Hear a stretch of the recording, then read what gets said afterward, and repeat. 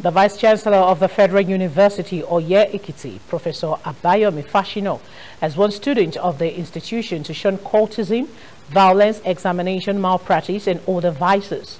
The Vice-Chancellor, who gave the warning on Friday at the 11th matriculation ceremony of the institution, also advised them to avoid indecent dressing. He warned that the institution would not hesitate to expel any student found wanting.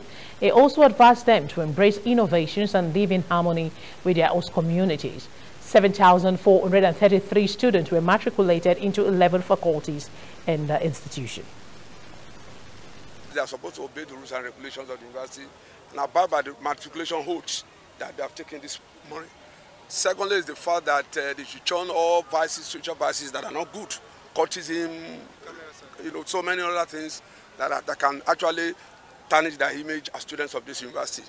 And they are supposed to respect their lecturers, the considered authority, and they should be of good behavior. Fuoye students are one of the best behaved students. I'm not boasting. You will recall that we have not seen cases of rapists, we have not seen cases of rapists and people, not much of cultism. We have not reported in the papers, in the newspapers.